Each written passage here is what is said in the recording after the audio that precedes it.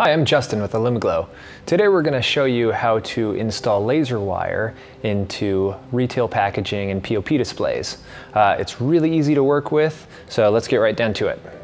As you'll notice, on one side it is lit up and installed. On the other side is where I will be showing you how to do it.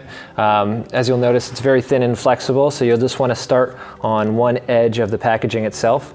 Typically you'll dab a little glue to hold it in place. You can see as you roll it out, it wants to lay in a straight fashion, which makes it perfect for this type of application.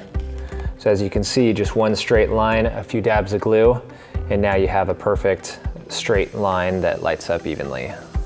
You'll notice in this demo box, we ended up hiding the electronics behind the fabric, so as you open and close it, you don't actually see any of the exposed wiring. This makes it great for this type of environment. You throw your product inside, and now you have a unique light up piece that exudes quality.